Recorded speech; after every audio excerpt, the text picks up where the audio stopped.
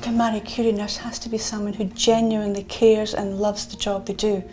You wouldn't do this job unless you really enjoyed it, would you? It's too difficult to do it just as a day's work. I find it's the most special kind of nursing I've ever done, and it's a tremendous privilege to be able to care for people at the end of their life and give them choice about how and where they spend their final days.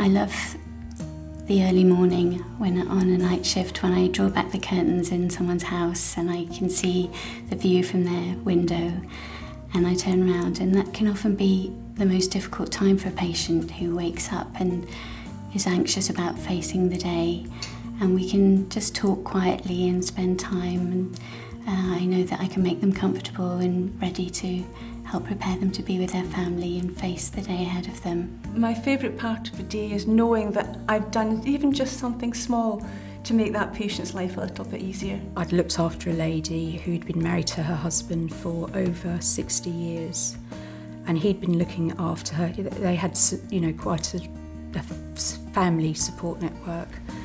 But he felt that, he actually said to me, "You've really got to me. I've never confided in anybody, ever, in the way I've confided with you." And as I left the door and turned around to say goodbye, he said, "I feel so much more alive."